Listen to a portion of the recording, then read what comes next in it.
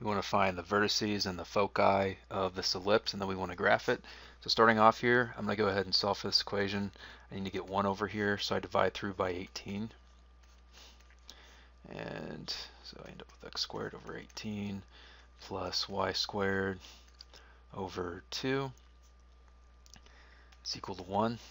So my foci, well, my vertices are going to be with respect to the longest axis. In this case, it's going to be with respect to x. So it's going to be the square root of that. So square root of 18, same thing as 9 times 2, which is equal to 3 root 2.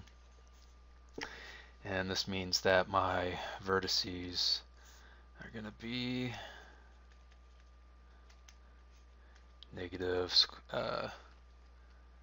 3 root 2, 0, and then 3 root 2, 0.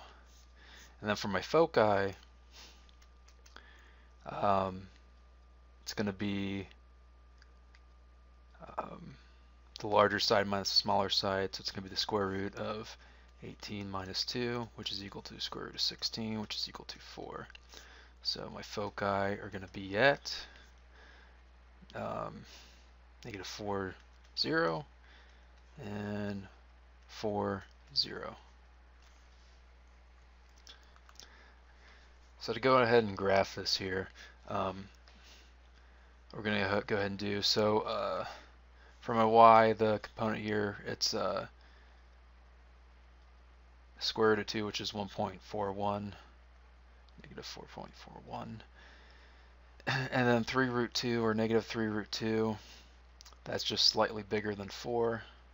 So negative 3 root 2, and then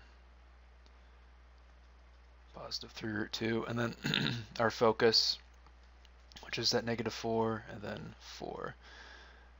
So we can go ahead and graph this. And roughly that's our ellipse right there.